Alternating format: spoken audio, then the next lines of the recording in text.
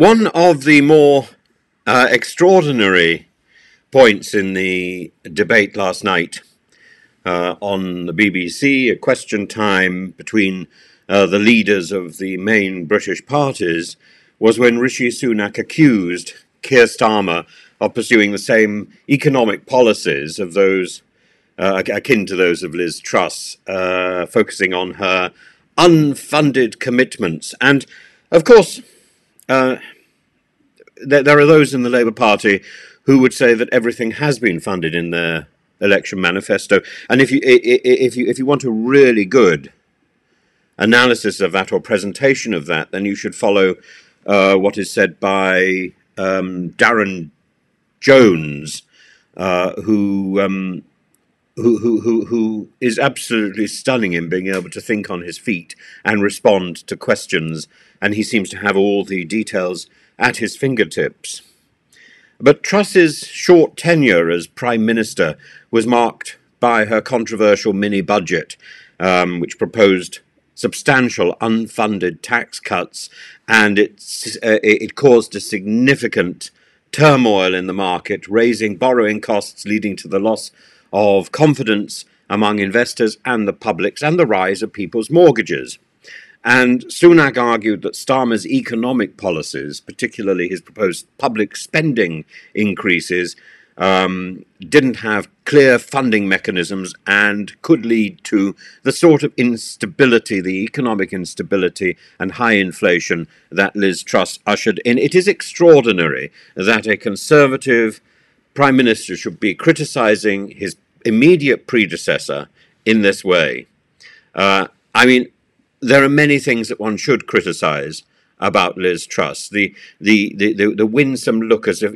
Do you notice when she's talking, she's always looking around to see who's approving, as if mummy or daddy are standing behind her saying, "Oh, that's our little girl."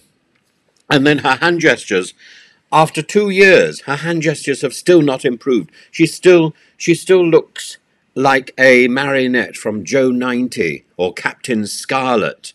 And I'm told, reliably, I am told, she is still practicing. She took lessons on gestures and voice intonation, and presumably she was given homework to do, hand jobs, and her hand jobs have never improved. 2 years down the line, and all those sort of hand gestures towards Kwasi Kwarteng's prodigious package, it was all talk, and no control. It was control. It was all control and no authority. It was an absurd demonstration. She was stringing us along, quite literally, a marionette being controlled, Britain controlled by a marionette. And if you haven't checked out Joe 90 and those wonderful things of super marionation from the 1960s BBC television series, she controlled and directed by others, lacking autonomy, and the criticisms are directed. And Farage wants us to leave the World Economic Forum. There is madness. There is madness from this right-wing cabal of loonies. All of them clearly operated by strings, and they have no idea who's pulling them. And the criticisms levelled at Truss, including her claims of being sabotaged by the deep state, looking around by the deep state.